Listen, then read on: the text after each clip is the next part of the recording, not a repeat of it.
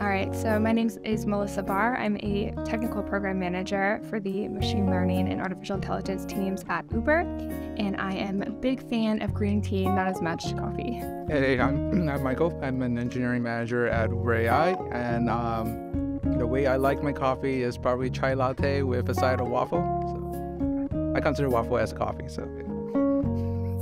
But there is one thing that I think is fascinating with this that is around the idea of someone who creates a feature and then they can create a module or a course on how to use that feature or what that feature is, which I think it doesn't matter if you have your own platform or if you're using someone else's platform, that kind of thing is still super useful and it is very company specific. So that education and really having that education in your blood in the DNA of the company is super cool to think about.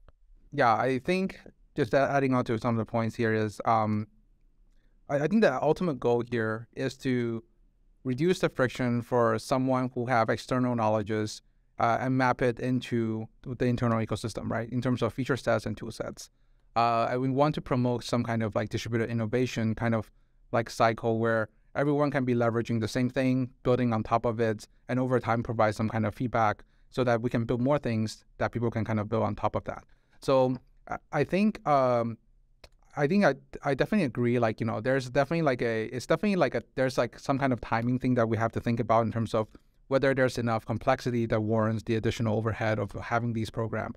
But I think like that just means that I would say like the program should exist in some form, just like how documentation should exist in some form.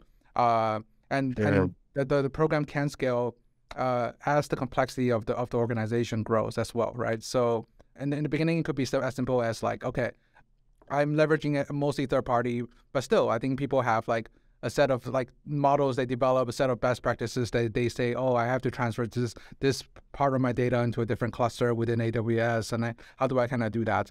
That all start with some kind of documentation, best practices. When over time, as it becomes more complicated, we'll be building additional feature that's maintained on a cloud provider. Then we start to kind of see, something that we have here, right? Which is like infra team that requires feedback and requires like fast iteration of like their features. And there's a lot of practitioners using these features and kind of formulate that flywheel back again. So, yep.